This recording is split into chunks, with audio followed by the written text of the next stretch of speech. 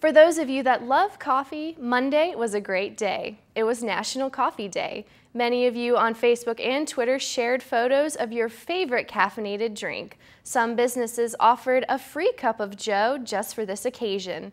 Moving along to our second topic, Chelsea Clinton welcomed a baby girl last Friday. She and her husband named her Charlotte. Former President Bill Clinton and former Secretary of State Hillary Clinton said they feel blessed, grateful, and happy to be the grandparents of a beautiful girl.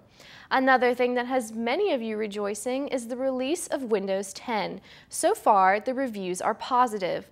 When releasing the software, the company stressed the fact that Windows 10 is more than just a small upgrade. It's a major overhaul.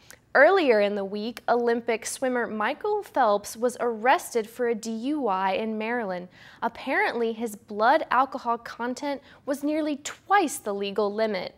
As a punishment, some are saying he shouldn't be allowed to participate in the 2016 Rio Summer Olympic Games. Lastly, health officials are keeping a close eye on the developing situation in Texas after a man was diagnosed with Ebola. This is the first case diagnosed in the U.S.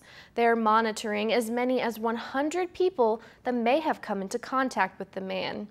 That's what was trending this week on the web and social media. Join me next week for another edition of Now Trending with Phyllis Smith.